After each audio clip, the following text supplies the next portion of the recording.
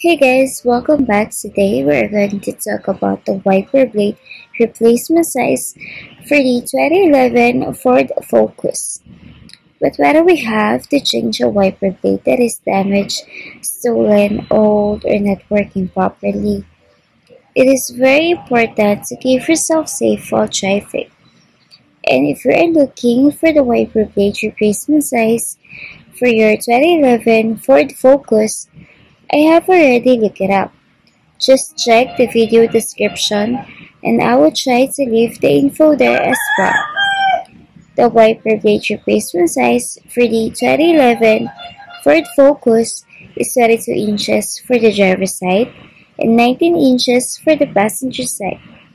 As you can see, the blade size is different for the driver and for the passenger.